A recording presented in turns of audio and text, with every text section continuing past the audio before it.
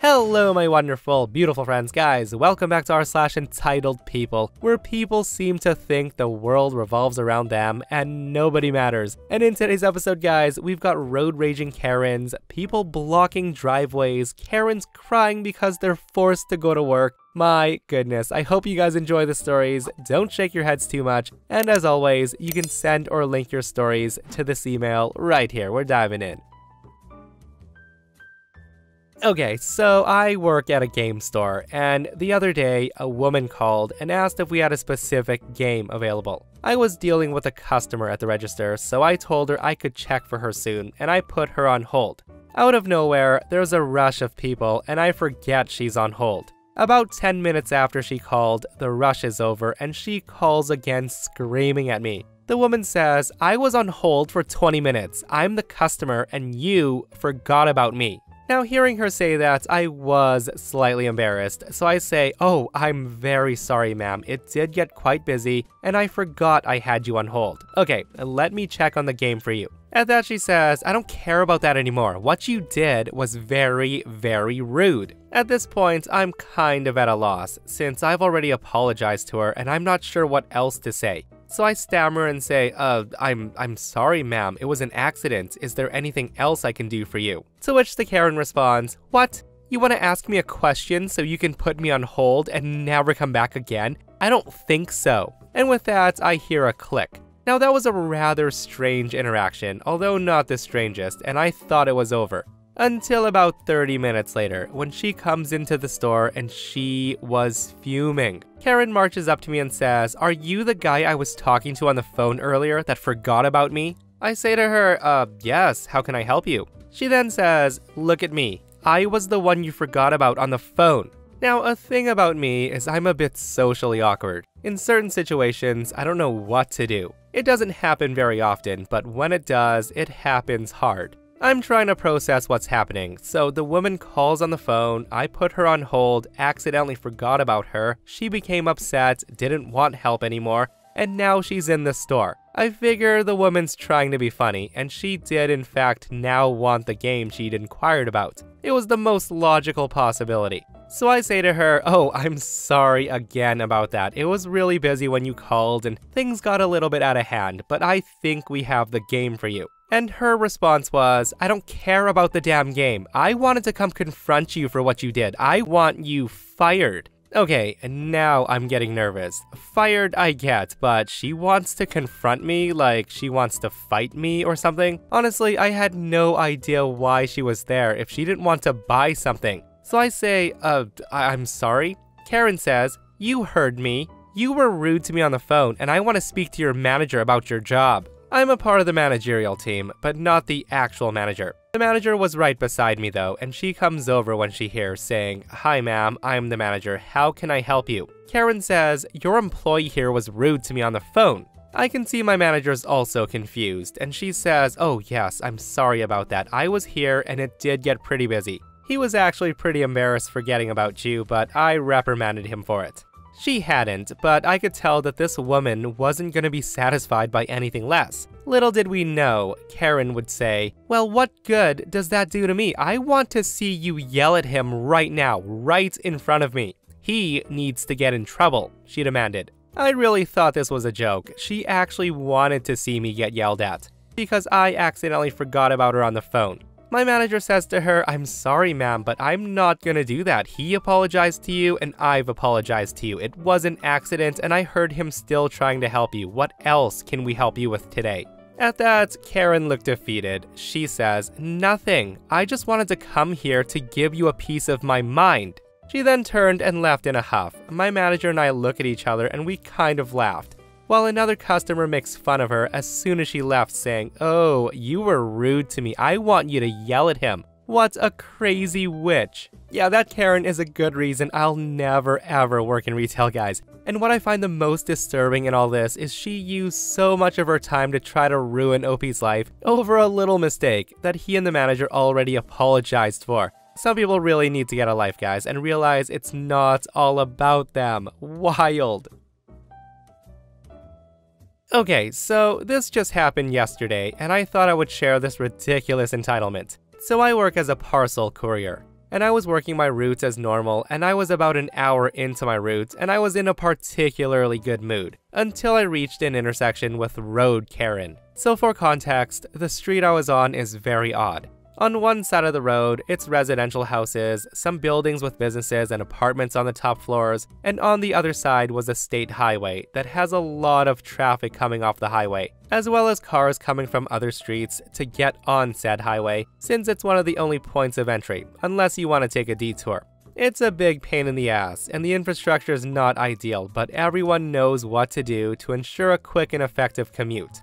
So the intersection I mentioned is somewhat narrow due to all the snow that's accumulated. Road Karen is on the left turn lane at the front of traffic, and a semi-truck is making a left turn onto the street since he wanted to get on the highway, and this is where the entitlement starts. As I've said, the road is narrow due to the snow, and the semi couldn't turn unless Road Karen reversed. Now I did see this coming, but the semi-truck driver made the mistake of thinking that this piece of crap would do anything a rational person would do, and decided to make his turn. As expected, he couldn't complete his turn due to the Karen-mobile. Every driver behind Karen starts reversing because, you know, people got places to be and this semi's gotta go. Now I kid you not, there's about 15 feet of space for her to back up to allow this gentleman and his giant semi to complete the turn. So what does Karen do? You guessed it, she does nothing. She just sits there, and 15 seconds pass, and the semi-truck driver gives her a couple of honks because at this point, it's too late for him to do anything. So now, this semi and his trailer are blocking the intersection, and the traffic's starting to build up from people coming off the highway, and people trying to get on the highway. The guy honks his horn longer this time, and this degenerate piece of crap puts her car in park, and she goes on her phone to call someone. So I get to the front and the light turns red, leaving me side by side to Karen. I get out of my van pissed as I see her tapping away on her phone and knock on her window. She looks up at me and I yell and gesture to let her know that she has to back up as the truck has nowhere to go. That's when Karen keeps her windows rolled up and she starts saying I was here first, pointing and gesturing angrily to the ground. At this point, the semi-driver starts inching closer and closer to her to scare her to back off, but she doesn't budge. At this point, I yell at her saying, "He can't go anywhere, you have to back up, traffic is completely blocked off here because of you." She ignores me, and I look up to the semi-driver, throw my hands up and shrug my shoulders to let him know that that woman ain't moving. The light turns green, and I went on my way. I made a few more deliveries, and about 10 to 15 minutes have passed since the start of the whole debacle, and I went back to the street on the opposite side of the clog to see if it was resolved. And yup, you guessed it, traffic was completely clogged. I didn't even see the highway, but I'd assumed there was a line of cars trying to exit on that street. Unfortunately, I didn't stick around, and I went back on my route, so I didn't see the conclusion to the idiotic solution, but I'm guessing the semi-truck driver called the cops. I wish I had a left turn at that intersection just to see the cops chew that Road Karen out. Please don't be like this person and consider every other person on the road. It's been over 24 hours since this happened and I'm still fuming and baffled. Thank you guys for reading my rant. Okay, so reading this post, guys, I was reminded of this exact same situation I was in. So I used to work with someone who did this exact thing that Karen did. Like, the idiot drove me home from work one day like 10 years ago, and he stood his ground against the semi trying to make a left turn. So yeah, I was in the passenger seat and I saw that there was no way the semi was gonna clear without hitting him. So I was like, man, you gotta back up, the back of his trailer is gonna clip you. And the guy was like, bro, if he hits me, I'll just contact his company and they'll have to pay. It's his job to get around me. So yeah, crappy people like that do exist to inconvenience others, and it's terrible. And just to add, he's the guy that came to work late every day sneaking in the back door, so you can already tell what type of person he is. Just an upstanding citizen. And while we're on the topic of Karens in cars, guys, listen to this wild one. I will never forget this day. It happened years ago. I was traveling home to my childhood home after work and school. The freeway exit at my house is a major hub and was built in such a way that it causes a lot of accidents. If you make a right turn, there's immediately another set of lights for another multiple lane intersection. The lights are supposed to be timed together, but they're often very, very off. So the first light's green and the second is red, and it can only accommodate 6 vehicles before the 7th is sticking into the intersection and blocking a lot of traffic. People do this all the time, and then there's an entire blockade because idiots can't remember that you aren't legally allowed to block intersections. So as usual, the light turns green, the cars go, the second light is red, and it fills up. I'm stuck at the first light. I'm not going because I can't fit my car there, and I'll fully be blocking traffic if the light turns red. At this point, I hear honking, but I don't care. I legally can't go. And that's when this car pulls out beside me, and she's in the lane that's meant for turning left, so she's on my left. At first, she rolls her window down, and now I'm thinking maybe there's something wrong, so I roll my window down. And that's when the Karen says, "Do you want me to give you a beatdown, bitch?" And I'm saying, what? I was so confused. I've never met this woman in my life. Like, what have I done to you? The woman continues on and says, "You're out here blocking the road like an idiot. I should effing beat your dumb ass." So while she's yelling at me, there's now literally cars all down the left side who can't make a left turn because this Karen has her car parked across 2 turning lanes to get mad at me for not disobeying traffic laws. Now the lights turn green, and I'm just like, no, I'm not dealing with this, and I drive off. I'm also having a mild panic attack because she's threatening to find me and basically murder me in very colorful language as I drive off. So I pull off into a parking lot with a lot of cars. I'm at the grocery store, so I can slow my breathing and my heart rate, and I look around, and guess who? She's following me.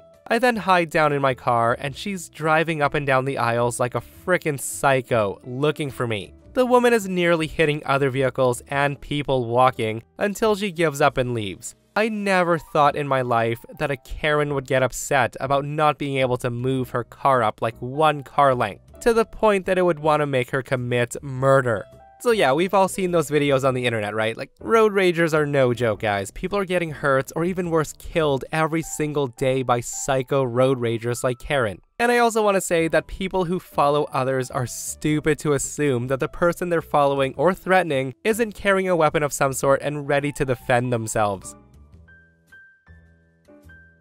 Alright, so I woke up this morning at about 7 AM, checking my outside cameras as usual, when I'm greeted by the infuriating sight of a newish gray Toyota sedan firmly blocking my driveway. So I go outside to see if the person was inside and about to move, so I hopefully wouldn't have to escalate things. They were predictably not inside, so that's when I called parking enforcement. It took them an hour and a half to get there, but apparently the person who blocked me in was in no rush to get back to their car. Thankfully, the parking enforcement officer was very nice. My mother and I handed over our IDs to prove we lived here, and he asked us if we wanted the car towed. I told him whatever gets it out of here. He then told us to have a good day, and we went back inside to watch the show from my security camera. The tow truck guy shows up, and him and the officer conversate. Now, with the unholy racket that the tow truck guy was making, and the very loud conversation they were having, plus the alarm going off, you'd think this person would come skipping down the street any minute, right? But no. It wasn't until the tow truck guy and the officer were about to drive away that this older woman in her late 50s makes her way down the street, seemingly no concern on her part, asking why her car was getting towed. Now, the way she was gesturing and pointing wildly, you'd think we did her a serious wrong. The officer very nicely pointed out no less than 5 times that she was blocking our driveway. The woman seemed to not comprehend that it was against the law, even after he showed the pictures he took of her car while he literally spelled it out for her. You could hear him saying, "Here's the driveway, here's the property, here's your car, you're blocking it." She then tried to argue with the tow truck guy about getting her car back, but he did the shrug that clearly said, "Well, it's on the hook already, so you'll have to pay." So she hands her card over while throwing our house dirty looks, like she expected us to come out and berate her. But no need, these guys were doing a bang-up job already. But the kicker is, she didn't even have the car keys. The woman apparently handed them off to a relative, so she was obviously planning on leaving the car there all day. So she had to go all the way back to her house, which was pretty far down the street because it took her a while to get a spare key. In that time, an extremely nosy neighbor of ours across the street decided to stick her nose where it didn't belong, asking the men why the woman was getting towed even though she saw her blocking us. That's when the tow truck guy literally gestures at our driveway saying they couldn't even get out, with that incredulous tone of voice that you only reserve for the slow-witted ones. In the end, she had to pay to get her car back. Her and the neighbor had a long talk, gesturing in our direction while conversing in snooty voices, like anybody gave a damn. And the best part was, she got to take home a nice present in the form of a ticket on her windshield. I hope for her sake that she not only learns not to do that stupid stuff again, but that fines aren't doubled on holidays. Oh well. Guys, the entitled stupidity of people never ceases to amaze me, and hopefully it's the last time she does something like that again. And seriously, I just don't get how some people can just be in their own little world and seem to think, oh, it's okay if I park here. The people living here probably don't need to get in and out of their driveway. I'll just park here the whole day. Like, it's absurd. So I was the director of sales ops for a $40 million a year software company. Karen was on my team. We processed purchase orders. Karen had a small vehicle accident that put her in a neck brace. She also needed once-weekly physical therapy appointments, and she had some restrictions on duties, all of which I accommodated, no issue. Now, despite meeting her needs, Karen decided that coming into work was optional. HR noticed that she was repeatedly absent from work 3 to 4 days at a time, multiple weeks in a row. Now, they didn't give me details, but they told me documentation from her doctor did not justify all these absences. To make matters worse, Karen would never give notice that she was gonna be gone. Sometimes, she would just no-show without calling, nor indicate how long she would be gone. HR eventually told Karen that she either needed to attend work more regularly or get a doctor to sign off on short-term disability. This worked for me. I would rather Karen take extended time off than be absent frequently with no warning. Karen's original doctor would not document a need for disability, so she found a doctor who would. She then bragged to the team that she found a doctor that would sign off on anything. So Karen went on disability, and I was able to get a temp cover her until she returned. Co-workers then told me that Karen was going to clubs and dancing as such, but I didn't care. That was between her and HR. For now at least, the work was getting done. The time period of Karen's short-term disability eventually expired. At this point, she either had to come back to work or go on long-term disability so I could replace her permanently. Karen's sign anything doctor would not give her documentation for long-term disability, so Karen grudgingly came back to work. She quickly went back to being absent all the time. She also refused to even do the basic duties of her job. And that's when I went to HR and told them that things were not working out and I wanted to replace her. They were on board with this plan. HR then brings in Karen for the talk, but Karen flipped out and said that she would sue if they did anything to her. Suddenly, HR was not on board. It didn't matter that Karen really had no legal standing, but just the threat of a lawsuit made HR decide that it was more important to make Karen happy than to let me have a functional department. In one instance, I asked Karen to do a purchase order review, and she complained to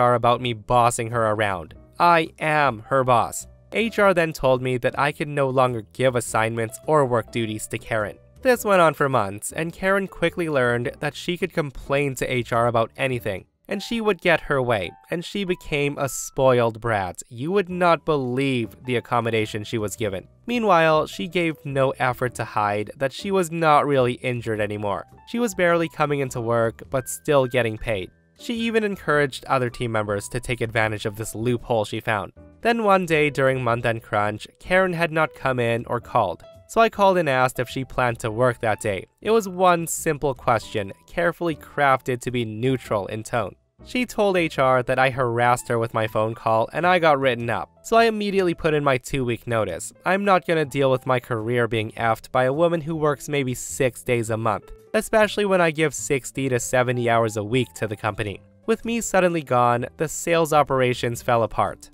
Purchase orders were not going through. And to address this emergency, a company senior VP took over sales operations until my replacement could be found. Now, HR was certainly not going to tell this guy that he couldn't give Karen duties, so Karen had to actually work. About a month after I quit, Karen got my home number and she called me, furious that she now had to actually work. She then told me that she was going to report me to HR for doing this to her. Guys, she threatened to report me at a company that I no longer worked for. And sure enough, she did exactly that. I kept in touch with members of my old team, and they told me she was laughed out of the office. And here's where it gets absurd. Karen calls me again and again, cursing, screaming, and threatening me, and she demanded that I give her the contact information for HR at my new company, so she could report me and get me in trouble. She was going to report me to a department that had no idea who she was, nor had any jurisdiction over her complaints. The stupidity was unbelievable, and I giggled at her right up until I hung up and blocked her. Last I heard, Karen was finally fired. She got 0 unemployment benefits, and she ended up moving her and her kids in with her mom. Guys, that is some crazy entitlement there. All brought to you by a crappy HR and management team, it sounds like. Like, I'm pretty sure you can fire someone for being a no-show 24 days out of the month, guys. Like, give them a warning, write them up, and then terminate them. And guys, I find it so hilarious how Karen thought she could get OP in trouble at his new job. Some people are just so darn entitled. And that, my friends, brings us to another end of our / entitled people. Guys, I hope you enjoyed the stories today. I hope you didn't shake your heads too hard. And if you missed yesterday's episode on the channel, it's an r/petty revenge, where a Karen teacher decides to hand out detentions to kids for the most ridiculous reason ever. It's such a funny story, so go check it out if you haven't. And myself and Stevie Boy will see you guys in the next one. We love you.